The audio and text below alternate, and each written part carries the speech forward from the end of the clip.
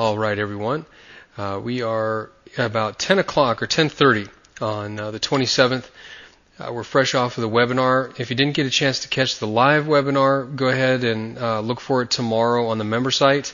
Also, next week we'll be doing another Q&A session, so you're going to want to make sure to have your questions ready.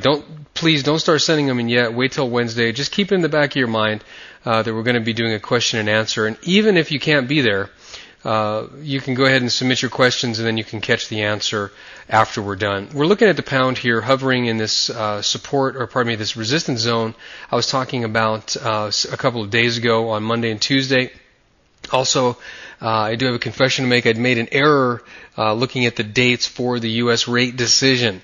It's tomorrow, the 28th, not today. I just misread the date.